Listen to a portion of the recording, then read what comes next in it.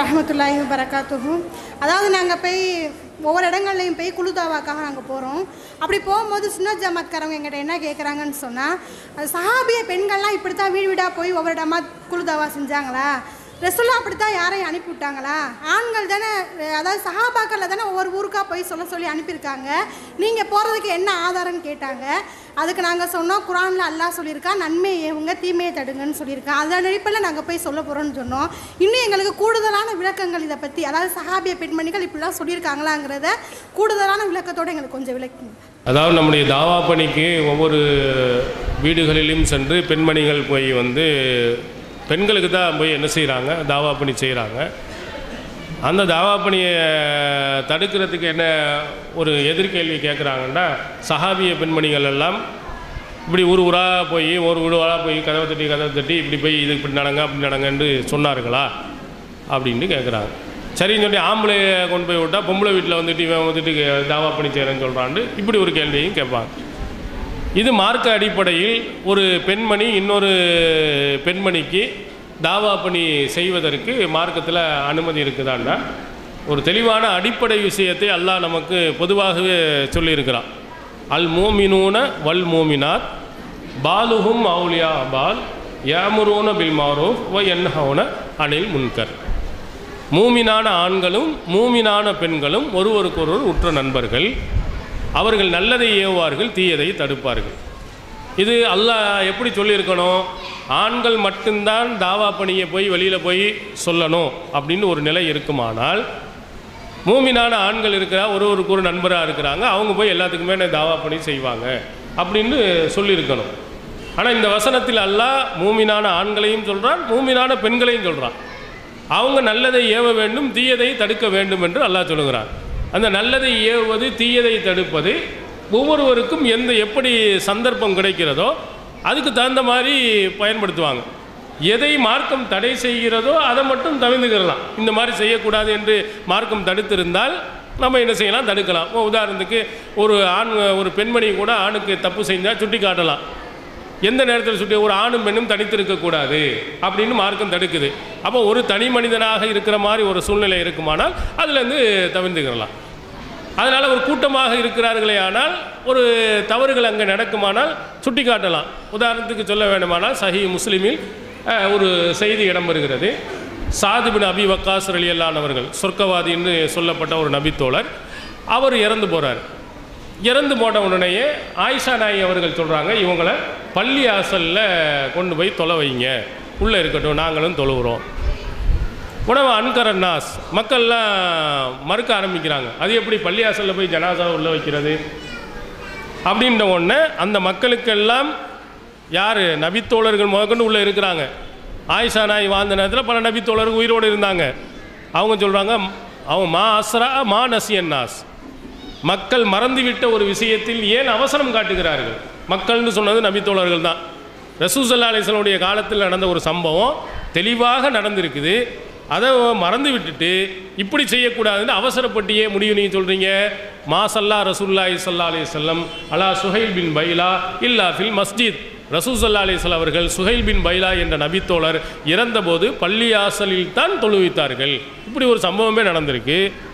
அதை நீங்கள் மறந்துட்டு இது செய்யக்கூடாதுன்னு ஏன் சத்தம் போடுறீங்க, ஏன் அவசரம் காட்டுகிறீர்கள் ஆயிஷா நாயகி அங்கே இருக்கிறவங்க தான் சொன்னாங்க.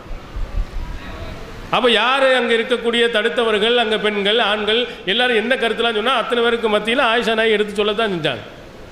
மார்க்கம் எந்த இடத்தில் தவறு உங்களுக்கு தெரிகிறதோ அந்த இடத்துல சுட்டி காட்ட சொல்லியிருக்காங்க.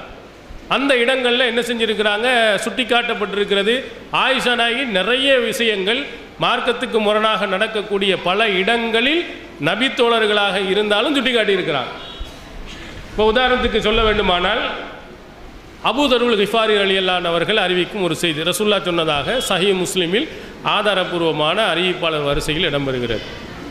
தொழுகையை எதெல்லாம் முறிக்கும் அதுன்னு சொல்லும்போது, எக்தவு சலா, தொழுகையை முறிக்கும், அல் ஹிமார் வல் கல் அல் மரா, பொம்புளை கழுத நாய் இவைகள் குறுக்கால போனுச்சுன்னா உங்கள் தொழுகை நாசமாக போகும். இது யார் சொன்னதாக சொல்கிறாங்க? ரசூலுல்லாஹ் சொன்னதாக அபூ தர்ருல் கிஃபாரி ரலியல்லாஹு அவர்கள் சொல்கிறாங்க. இந்த செய்தி அவர் சொந்தமாக அபூதர் கிஃபாரி சொல்லலை. இந்த செய்தி ஆயிஷா நாய்க்கு வரும்போது ஆயிஷா நாய் உடனே அந்த செய்தியை மறுத்து விளக்கம் கொடுக்குறாங்க. அவங்க ரொம்ப ஆதங்கப்பட்டு சொல்கிறாங்க, கடைசியில் எங்களை போய் நாயோடு சேர்த்துட்டீங்களே, நாயும் கழுதையோடு நாங்கள் பொம்பளையும் இதாகிட்டீங்க. நாய் போனோன்னு சொன்னாலும் பரவாயில்லைன்னு சொல்லலாம், கழுதை போனால் கூட பரவாயில்ல, அதோட பொம்பளையும் சேர்த்து சொல்லிட்டீங்களேன்னு அவங்களுக்கு ஒரு கோபம் மட்டுமல்ல, அவங்கள்ட்ட உள்ள ஒரு ப்ளஸ் பாயிண்ட் என்னென்னா, எதை சொன்னாலும் ஆதாரத்தை சொல்லி தான் மறுப்பாங்க. சும்மா அது சரியில்லை, இது கூடும் இது கூடாது, ஹலாலு ஹராம் அப்படிலாம் சொல்கிற பழக்கம் கிடையாது. எல்லாத்துக்கும் ஆதாரம். பெண்கள் குறுக்கால் போனால் தொழுகை முறியாது என்பதற்கு அவங்க சொல்கிறாங்க, நான் அல்லாஹ்வின் தூதர் அவர்களுக்கு முன்னால் ஜனாசாவை நான் படுத்திருப்பேன். ரசூல் ஸல்லல்லாஹு அலைஹி வஸல்லம் அவர்கள் சஜிதாவுக்கு வரும்போது என்னுடைய காலை குத்துவார்கள், நான் காலை மடக்கிடுவேன், அவங்க சஜிதா செய்வாங்க. எங்கள் ரசூலுல்லாஹ் தொழுகை முடிஞ்சு போய் திரும்ப ஒழிச்சுட்டு வந்தாங்களா, அல்லது நீ போய் அந்த பக்கம் போய் படுன்னு விரட்டி விட்டாங்களா, என்ன நீங்கள் செய்ய சொல்கிறீங்க? மறுக்கிறாங்க.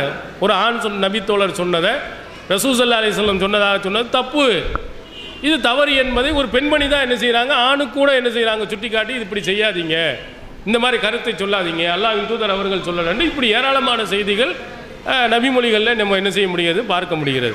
அதனால் பெண்கள்கிட்ட அல்லாஹ் சொல்கிறான் நல்லதை நீங்கள் ஏவணுண்டா, எப்படி ஏவுறது?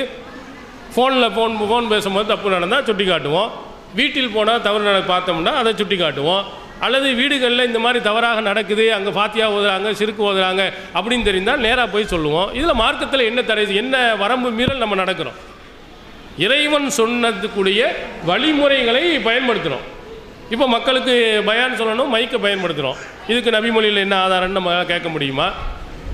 திருக்குரானை ஓதுவதற்காக நம்மள்கிட்ட இருக்கக்கூடிய ஸ்மார்ட் ஃபோன்களை பயன்படுத்துகிறோம், கிராத்து கேட்கறதுக்கு பயன்படுத்துகிறோம். குரானை கேளுங்கள் என்று இருக்கிறது, ஓதுங்கள் என்று சொல்லியிருக்குது. அதுக்காண்டி ஸ்மார்ட் ஃபோனில் ஓதக்கூடாது அப்படின்றதா, கேட்கக்கூடாதுன்னு சொல்ல முடியுமா? நவீன காலங்களில் என்னென்ன வசதிகள் இருக்கோ அதெல்லாம் எப்படி பயன்படுத்துகிறோம், நமக்கு எப்படி வசதிகள் கிடைக்கிறோ அது மாதிரி புத்தகங்களை கொடுத்து நாம் பண்ணுவோம், சிடிக்களை கொடுத்து பண்ணுவோம், நேராகவும் பண்ணுவோம். அந்த மாதிரி மக்களிடத்தில் தவறுகள் என்று தெரியுமானால் அதை போல் அவங்க சொல்கிறோம். இந்த திருக்குரான் வசனம் தான் எங்களுக்கு முக்கியமான அடிப்படை. பெண்களும் நல்லதை ஏவணும், தீயதை தடுக்கணும். உங்கள்கிட்ட தீமை இருந்தால் நாங்கள் சுட்டி காட்டுறோம், நல்லது இருந்தால் நீங்களும் செய்யுங்கள் என்று நாங்கள் உங்களுக்கு சொல்லுவோம். எங்கள்கிட்ட தப்பு இருந்தால் கூட நீங்கள் சொல்லுங்கள் என்று நாங்கள் எல்லாரையும் நாம் என்ன செய்கிறோம், நன்மையான விஷயத்தில் ஏவுறது தான் நம்ம முக்கியத்துவம் கொடுக்குறோம் என்று இது போன்ற செய்திகளை சொல்லி அவங்கள என்ன செய்யலாம், வலியுறுத்தலாம்.